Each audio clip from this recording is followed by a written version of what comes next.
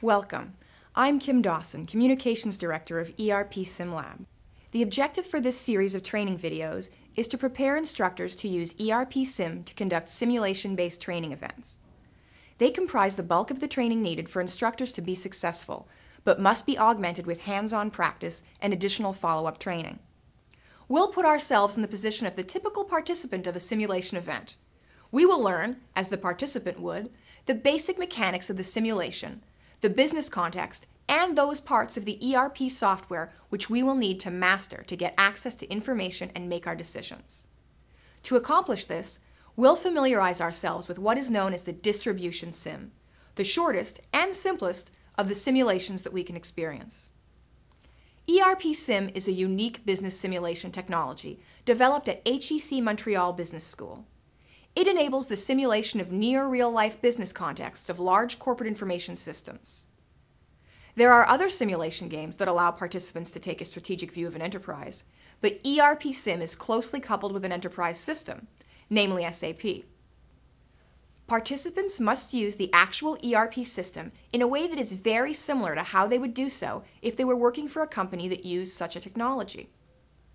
So what is it exactly that ERPsim does if it's entangled with an ERP system such as SAP? ERPsim serves three functions.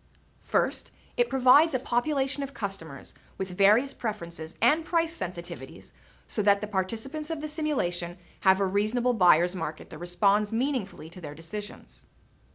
Second, ERPsim automates some of the business functions that are more clerical to free participants to focus on decision-making processes.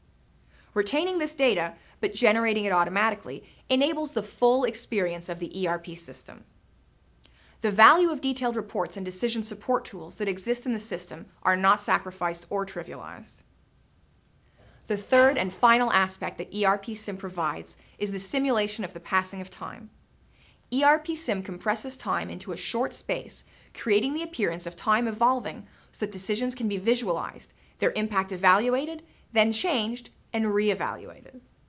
Every minute, the simulator reads data from the ERP system to examine the decisions taken by the participants and writes new data according to the outcomes of those decisions.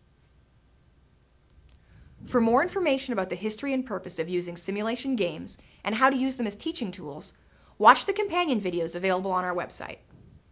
In this first business simulation, you will experience the complete business cycle from planning through sales, also sometimes referred to as full cash-to-cash business cycle.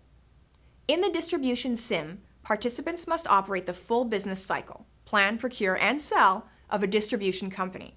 Specifically, you will operate a wholesale distribution company that sells bottled water. During the simulation, you will take control of this company and make all key decisions. For the most part, functions that are required to operate the company, but which are not decisions, are automated by the simulator. For example, creating and sending invoices to customers or sending payments to vendors. This will free you and your colleagues to focus on the more strategic aspects of operating this wholesaler.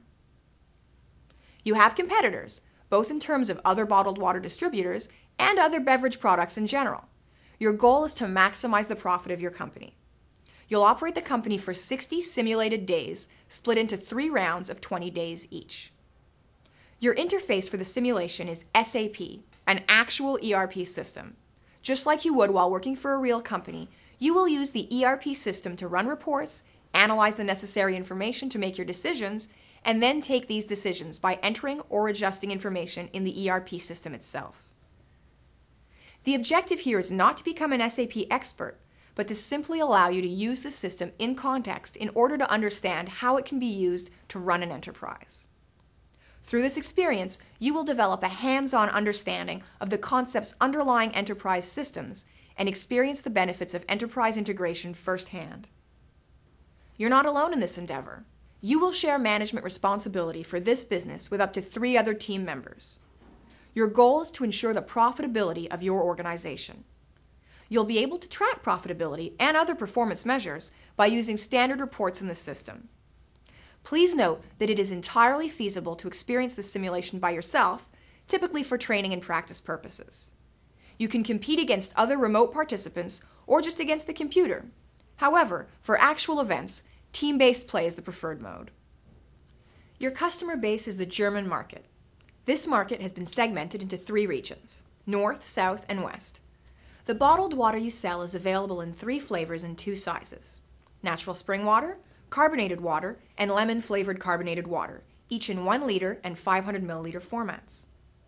Since you are a wholesale distributor, your target customers are small retailers throughout the country. You only ship these products in boxes of 12 or 24 bottles, dependent on the 2 size formats. This market is highly competitive because products are simple and generic mass consumption items. You share this market with other wholesale distributors in Germany, as well as substitute products. Your customer base is essentially small retailers throughout the country identified in the SAP system as a distribution channel, specifically Channel 14. You have essentially 2 mechanisms by which to attract and retain your customers: pricing and marketing. The pricing decision is national. You must charge the same price to all customers. For marketing, you have more granularity, as you can independently market each of your 6 products differently across the 3 regions. Marketing is persuasive. That's to say, marketing influences your customers to buy your brand instead of your competitors, but not how much water they will drink. The size of the demand in a region is fairly stable and is mainly influenced by price. On average, the market share per company can be expected to be around 6,000 euros of sales orders per day. Since you are a wholesale distributor, you do not directly manufacture the product you sell. You have a strong relationship with a single supplier who charges you a fairly stable price throughout the simulation.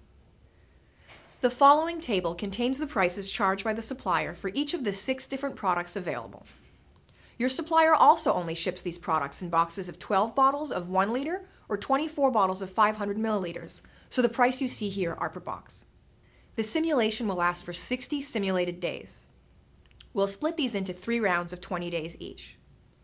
A typical business flow begins with planning based on some kind of demand forecasting, then procurement of the necessary product to meet that demand, and finally, sales and delivery to the customer. In the simulation, however, you will learn this process in reverse. This way, you get to master step by step the full process. In the first round, you will concentrate only on sales. You begin with an existing inventory of product. Later, you will learn how to replenish and adjust your planning strategies. The pace of the simulation will be about 20 minutes for each round, or roughly 1 minute per simulated day. Since we have non-perishable products, any inventory at the end of a round is carried over and remains available for sale at the beginning of the next round. Due to the competitive nature of the industry, customers will not place advance orders for a product that you do not have in stock. They will simply purchase from somebody else instead. Customers will place 1 single order for all desired products simultaneously.